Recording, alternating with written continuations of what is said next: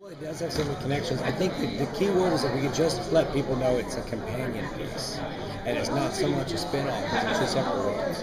That's kind of my biggest thing. Is I do worry, and I do. The other thing I worry about, which is just me being insecure and paranoid, is that people will start the show and compare it to the beginning of the third season of Vampire Diaries, which is going a mile a minute. Whereas if you go back to the first season of Vampire Diaries, you'll remember it told a story. And it took a while to sort of suck you in, and that's what we're trying to do here. And it does have, I wouldn't say there's a slow pace, but we spend time getting to our characters and dealing with the relationships and understanding what they want and what they desire and what witchcraft is. And then right around the time you think it's this, then this happens and the whole world turns upside down. It's another fun show. Well, it really, if it works, yes. It's one of those things where, like you said it best, if it works, do it. If it doesn't, don't. And I think that's what's going to happen here is we're going to start to, we're going to try. But I think when you take a series of books and you have to redesign them for a TV, suddenly I change this and this, and then I add to it because I get an idea and I go, what about this? Or what about this? And it's like I'm a writer. I don't want to just translate.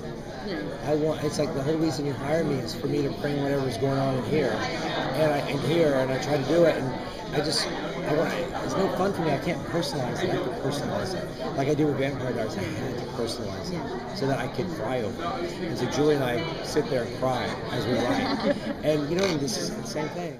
The way it works is Vampire Diaries comes first, and the Secret Circle is a show. That's my bread and butter in terms of my baby. It's the one I still cry over, and so Secret Circle has been designed to be run by Andrew Miller, and he's the guy who was there before I ever showed up.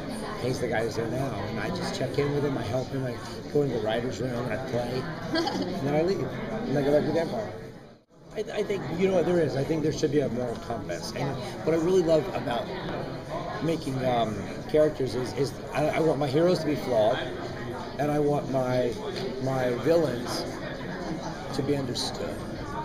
Whether you agree with them or not, you understand why they're doing what they're doing, and you can almost empathize with them, or you can sympathize with them, or you can have some sort of compassion for them.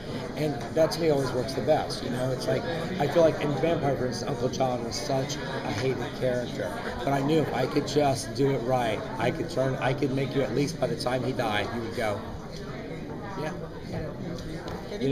A lot of that's going to happen with this. You're going to understand Natasha Henstridge.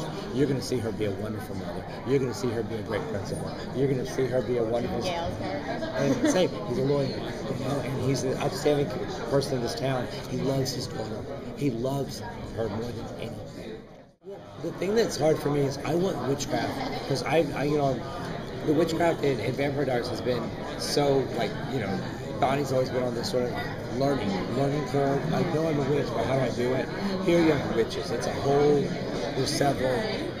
I want it to be scary. So to me, that's always the challenge. It's like, how do you make witchcraft scary?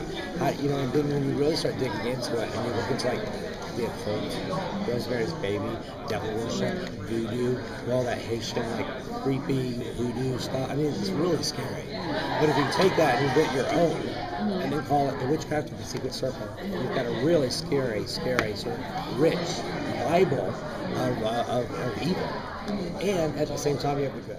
We're doing everything. We've got we've got the Wiccans, the old Bibles. We've got all sorts of really sort of interesting.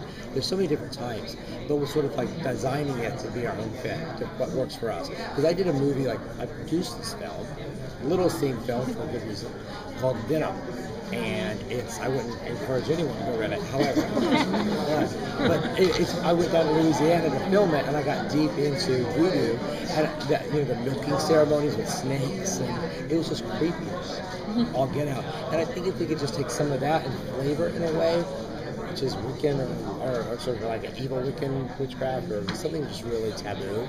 And I don't know. I think there's a way to make witchcraft really super scary, as well as it is magical and lovely and fun and romantic.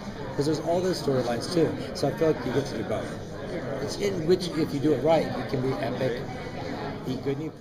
Well, life unexpected got canceled. is what happened. Because, Britt is someone who I've known, because I know Liz Tiegler really well, and I've always been watching her show, and I was sort of had my eye on her. And then when we were casting Scream 4, I remember going, yo, Wes, this girl, she's on Life Unexpected. So they brought her in, and they were really considering her for a bigger role, but her Life Unexpected schedule wouldn't let that happen. So she had to, like, she did have a part. I think she did a little lead piece. But when this came around, I was like, oh, this would be great. This would be perfect for this. But then I heard that the network had somebody else, and they had their own person in mind, and we were totally like this. It turned out when I said, who is it? They go, Britt Robertson. She was on a show of ours. I didn't know. I'm like, wait, that's what I'm talking about. I thought there was going to be a problem. And you always say, but everyone's been on the same page. And then when I found Thomas Tucker was available, I went to, Warner Brothers. He worked with him on John Connor and Sarah Connor. And they loved him. And so it was a matter of just having the audition.